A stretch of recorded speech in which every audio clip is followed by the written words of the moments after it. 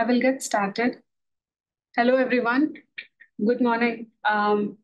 Today, I would be talking about exploring the SpaceRanger summary metrics file.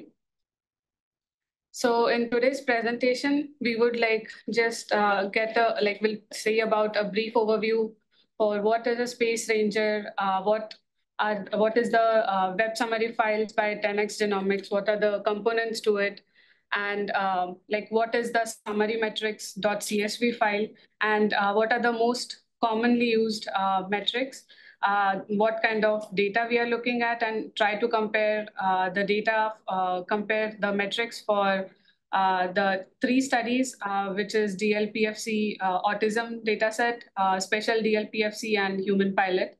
And then we'll also see a few plots. This is like a short overview that I have in mind for today's presentation. So what is a SpaceRanger? SpaceRanger is basically a set of analysis pipelines for processing the 10x genomics sequence data, which is mostly the FASTQ files with high resolution images of the tissue, which are called as bright field and fluorescence images. So in the bright field, we see like a dark image on the bright background, whereas the fluorescence ones are the images on the dark background.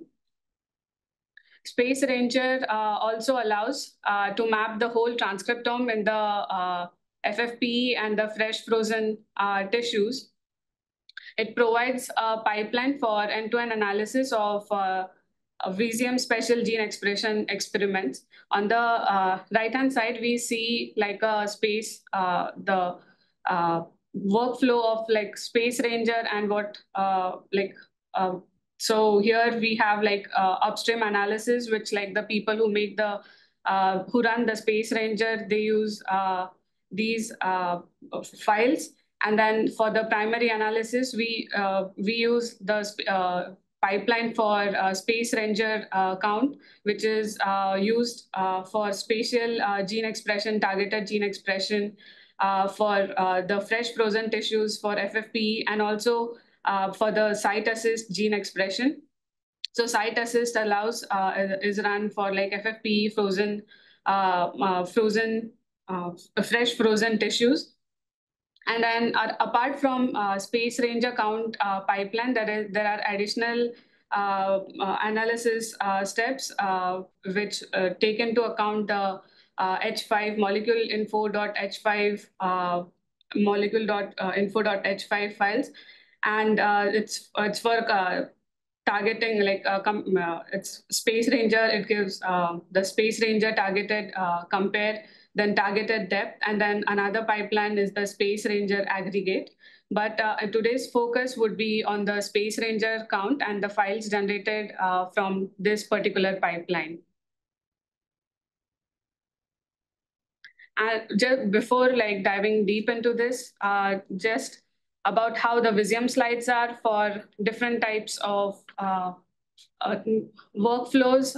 So like for Visium slides, they have 4 capture areas, A, B, C, and D. Whereas for the site assist, it is just like the 2 capture areas, A and D, where we can also find the information such as the version number or the slide number, which starts with like V1 or V2, depending on how many capture areas are on the slide. 4 capture areas, so these Visium slides, it's usually V1. And for the ones with like site assist, it's V4. So site assist with, these are like the version numbers. And so yeah, these can be like, the slides can be 6.5 mm or like 11 mm slides. And then we can have like additional information like serial numbers. So all this information on the Visium slides.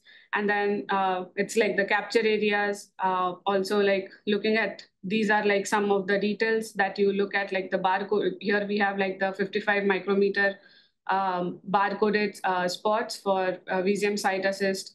And for VZM captured areas, there are different bin sizes. This one, like for example, say 2 micrometer barcoded squares. So just like a basic difference between like how the VZM site assist and other VZM slides look like. So VZM assist has 2 capture areas, and normal VZM slides have 4 capture areas.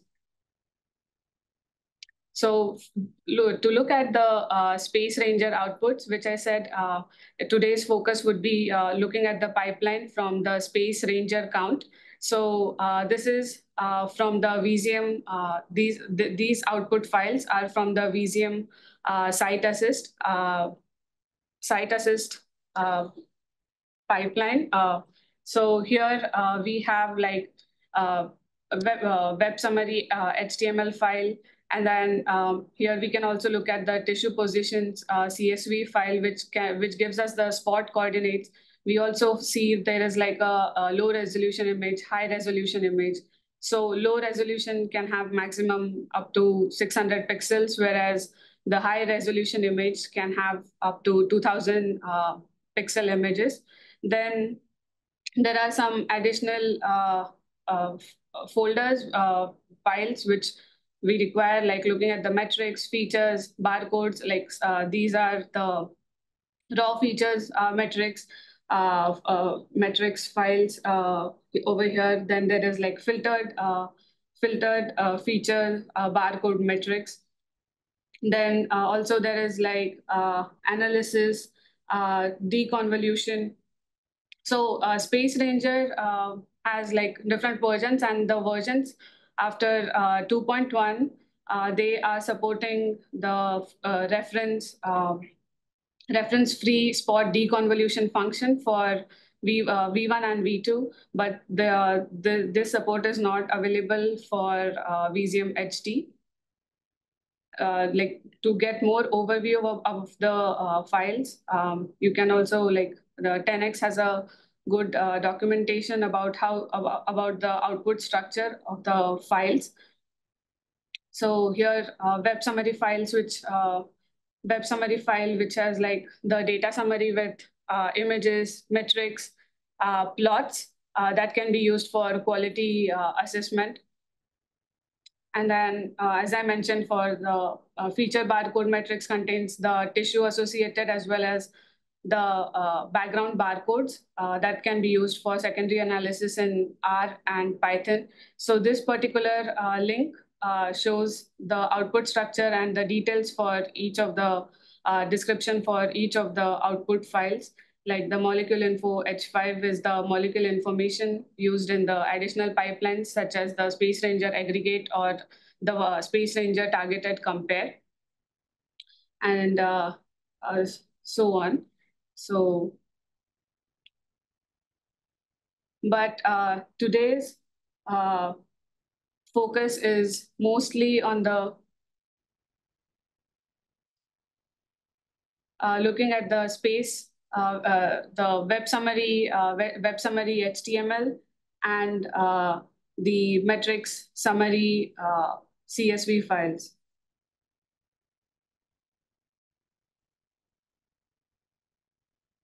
Yes, I will be showing.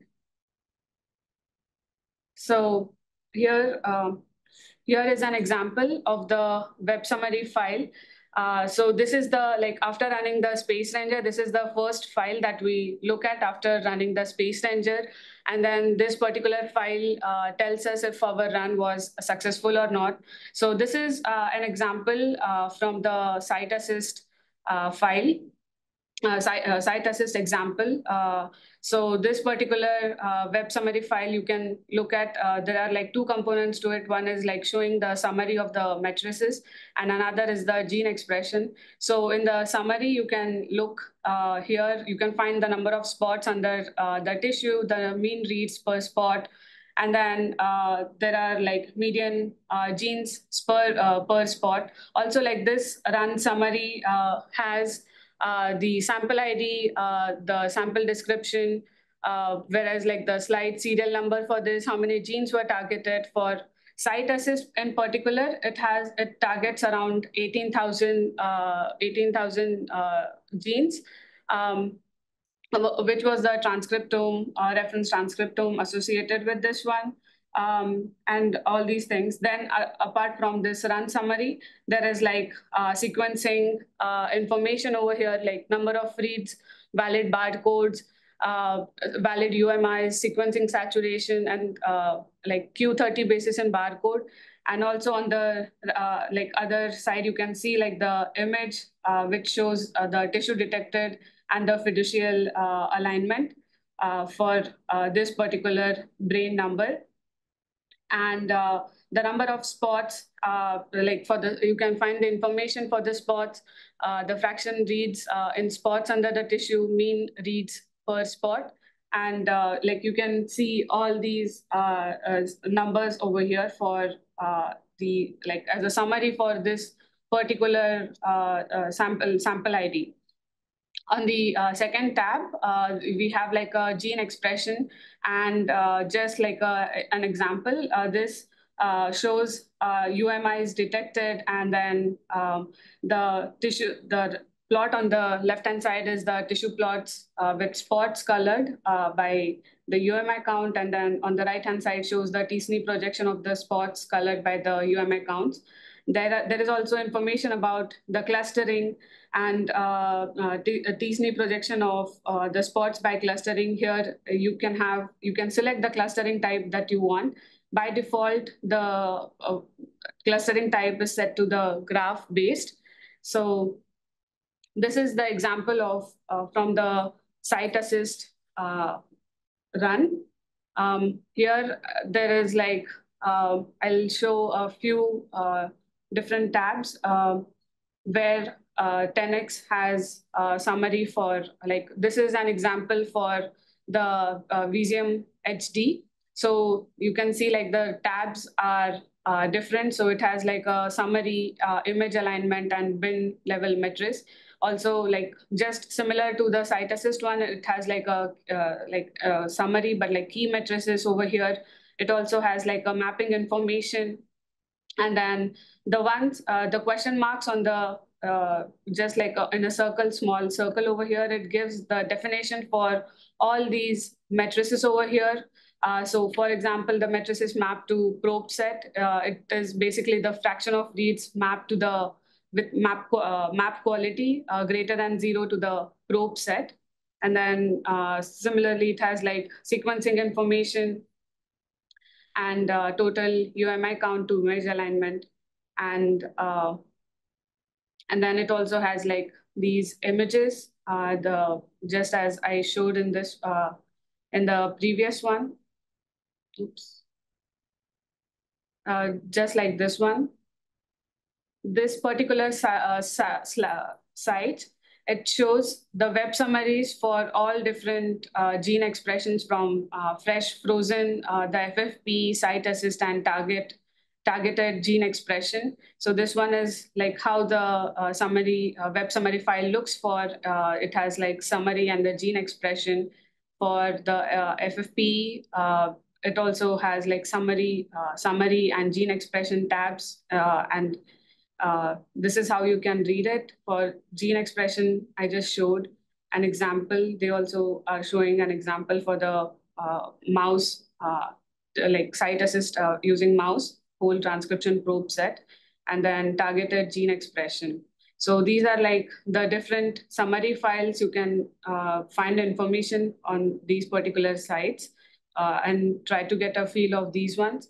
One thing about the SpaceRanger 10x is like to here you can also like change the versions. Like you can look at the older versions, because these output files differ with the version that you are using.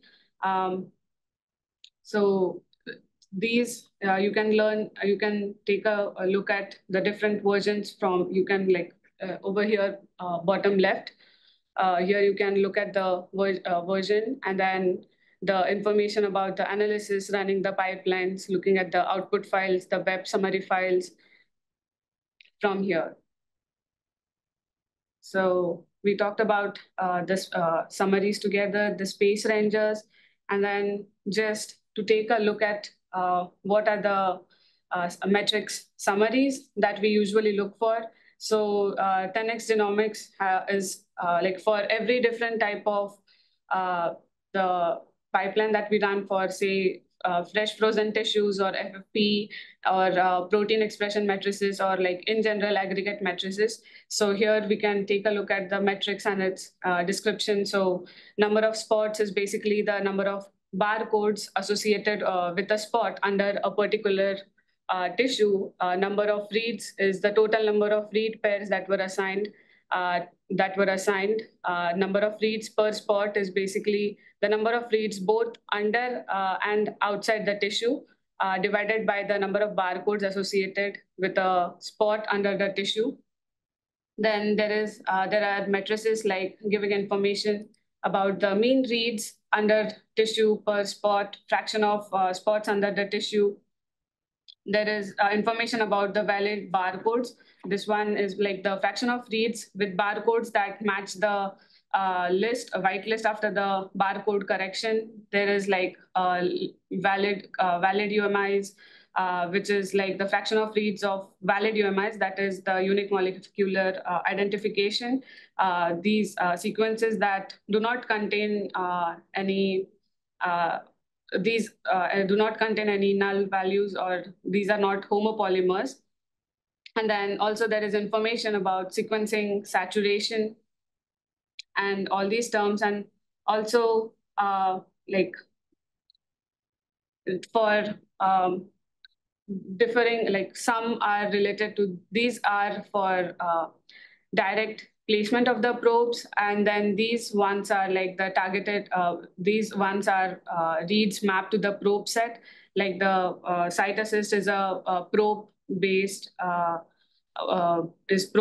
so it has some different matrices, which is like the reads mapped to the probe read set, reads mapped confidently to the probe set. So these ones, I will just like show how these actually look like.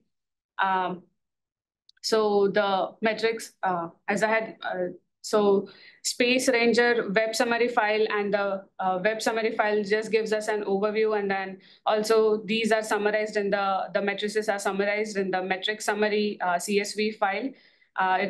So also for the way this summary file, the format has also changed across the SpaceRanger versions. But like you can find the information about more of the terms. But as I mentioned for the probe set, so the map quality, so all the map qualities are numbered, given the value 0, 1, 3, and 255. So as you can see, like the uh, reads mapped to the probe set is basically they're just considering the map quality greater than 0. So here the value and its description, like 255 means both the reads have read halves mapped to the same probe, whereas 3 means each read maps to the different probes, and 1 is like one read half maps to the probe and other does not map, and 0 is like neither of the probes reads map to the probe. So here we can see these how they have coined the terms. So reads mapped confidently to the probe set is basically the map quality 255, and for the maps confidently mapped to the filtered probe set is basically the map quality 255 and infiltered probe set. So I tried to put what are the different matrices in the probe-based site assist data, whereas the direct placement VZM data. So these are some of the matrices which are explicitly related to the probe-based site assist, which is like the Q30 basis and probe 30 reads map to the probe set. and number of genes.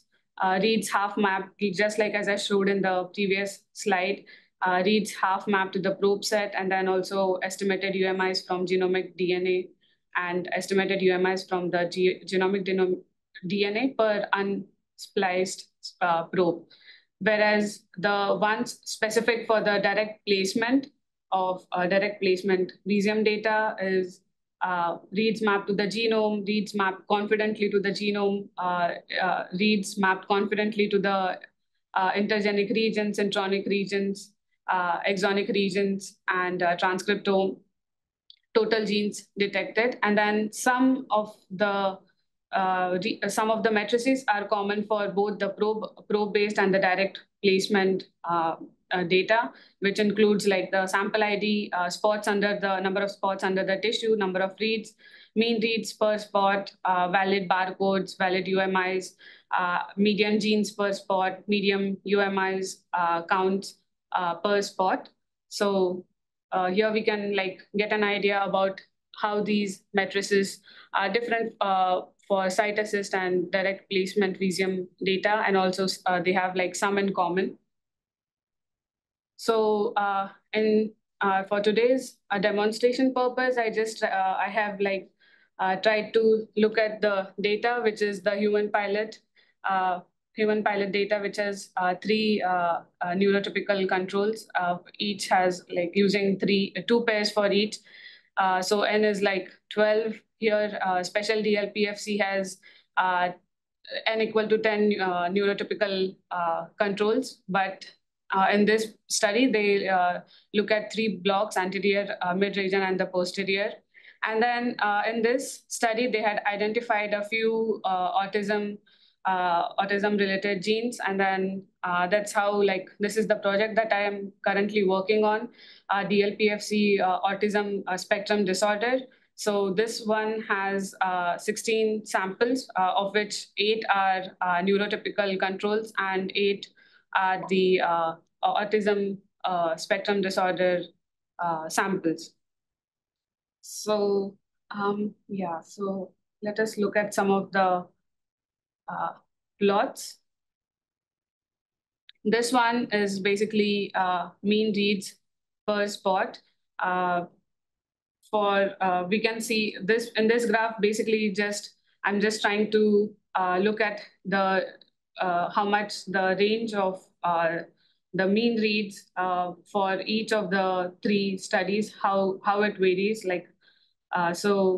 This is how we can see for comparatively the number of mean reads per spot for DLPFC, which is like a site assist.